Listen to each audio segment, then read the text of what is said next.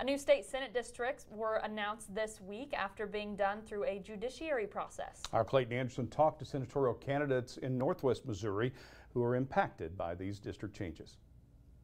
In Northwest Missouri, District 12 will be the largest district in the state and represent 19 counties, which includes the eastern half of Buchanan County outside of St. Joseph. Buchanan County was the only county below 180,000 people that was split into two districts. State Rep. Jay Eggleston and former State Rep. Dallas Johnson are excited to campaign in rural Northwest Missouri for Senate District 12. Most of our smaller rural counties either have something, if you live there, you have something to do with agriculture, farming, ranching, working on those businesses, or schools, or small business. And I have a background in all of that, and be honored to serve that area if the folks will have me. It's good to finally see the new Senate district maps released.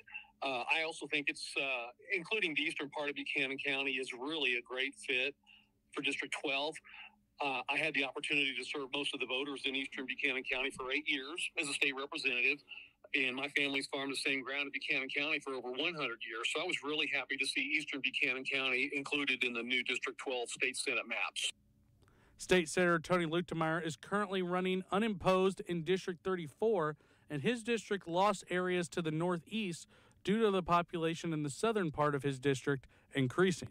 I'm going to be representing most of the same people. I mean, I think, we maybe lost maybe 5,000 or 6,000 constituents. Everyone else that was in my Senate district before will remain in the 34th senatorial district. And so, no, I think largely the constituents that I've represented for the last 4 years, if I'm fortunate enough to be reelected, will be mostly the same people that I would represent for an additional 4 years.